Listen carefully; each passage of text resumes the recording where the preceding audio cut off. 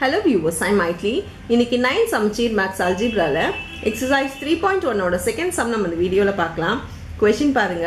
Write the coefficient of x square and x in each of the following polynomials னு கொடுத்திருக்காங்க.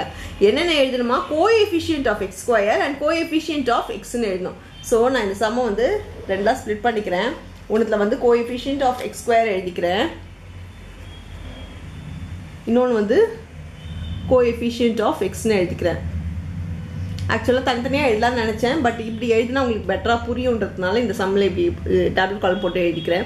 coefficient of x square coefficient of x னா இந்த coefficient என்ன meaning அப்படினு பாத்தீங்கன்னா x ஸ்கொயருக்கு முன்னாடி இருக்க நம்பர் வந்து உங்களுக்கு coefficient of x square.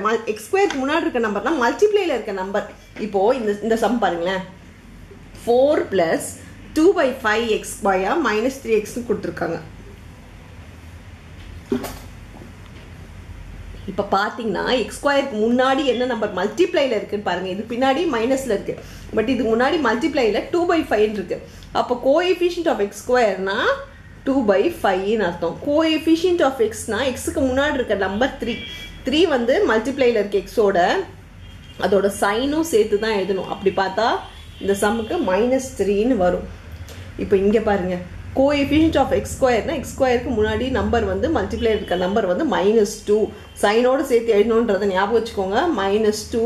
இப்போ x க்கு முன்னாடி இருக்க நம்பர் என்னது?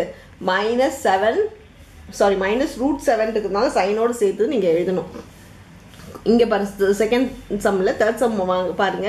x ஸ்கொயருக்கு முன்னாடி இருக்க நம்பர் பாத்தீங்கன்னா பைன்னு இருக்கு. அப்ப பை மட்டும் தான் வரும். x க்கு முன்னாடி நம்பரே இல்லையே அப்படின்னா ஒண்ணுமே இல்லைன்னா 1 இருக்குன்னு அர்த்தம். இப்போ பாத்தீங்கன்னா இது -1 ன்னு வருது. ஸோ x க்கு முன்னாடி இருக்க நம்பர் என்னது இந்த சம்முக்கு? -1. சிமிலர்லி இங்க இந்த சம் பாருங்க. x ஸ்கொயருக்கு முன்னாடி என்ன நம்பர் இருக்கு? √3 இருக்கு. மல்டிப்ளைல √3 இருக்குன்னா √3. x க்கு முன்னாடி இருக்கிறது √2. ஸோ √2. x ஓட கோஎஃபிஷியன்ட் வந்து √2. இப்போ x ஸ்கொயருக்கு முன்னாடி என்ன இருக்கு? ஒண்ணுமே இல்லைன்னா 1 இருக்குன்னு சொல்லியிருக்கேன். ஸோ 1. x க்கு முன்னாடி என்ன நம்பர் இருக்குன்னா இந்த நம்பர் எல்லாம் இருக்கும்போது இது ஃபுல்லாவே சேர்த்து தான் எழுதணும். ஸோ -7/2 தான் 5th சம்முக்கு ஆன்சர். ஸோ கோஎஃபிஷியன்ட்ன்றது ஜஸ்ட் மல்டிப்ளைல இருக்க என்ன நம்பர் முன்னாடி இருக்கோ அது சைனோட எழுதணுன்றதை ஞாபகம் வச்சுக்கோங்க. சைனை மறந்துடாதீங்க. அவ்வளோதான் அந்த சம்ஸ். தேங்க்யூ.